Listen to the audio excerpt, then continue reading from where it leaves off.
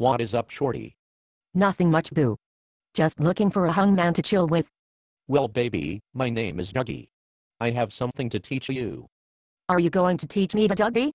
Whoa, slow down, baby. No reason to rush into me showing you how to Dougie. I hope you don't have any dingleberries, because I want you to sit on my face and wear you as a mask. Well, sugar, girls like me love to stay clean. I have no hair on my anus, so I'm good to go. That is terrific news, baby. Do you like it raw, dog? Yes, I don't need lube. I am good to go. Awesome. Can I make a butt baby with you? Excuse me. Whoa, baby, calm down. I just meant, can I blow a load of man yogurt in your tossed salad? Oh, I am sorry. Of course you can. I would much rather you cream pee my ass in my vagoo. I don't need another abortion. Yes, that would be terrible. I'm always preaching the anus as a much safer cum receptacle for preventing babies. I agree. My butthole is so gapped it isn't funny. I could probably pass a bowling ball through it.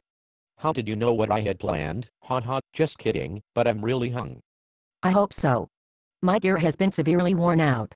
It's a terrible mess down there, and a little pinky winky won't get the job done. Oh baby. I love me some sliced roast beef. Well, sugar, you are in for a treat. My meat curtains are aged, spiced and ready to be eaten. Excellent news, baby.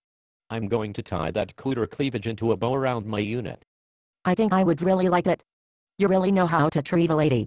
I wish all men were like you. Well, baby, I really like to do disgusting things with nasty hoes. I'm a pastor of a church, so God has exempt me from feeling guilty from smashing a hoe every once in a while. So you have God that in you, when you are giving me an carnivorous ass pounding? I hope you crush that starfish so hard I need stitches. Oh baby, you won't be able to shit right for a month. Forget about walking and sitting. I love the way you talk to me. Please, daddy, take me now. I need some giant donkey dong. Once more question before we go and have a crazy baboon fuck fest.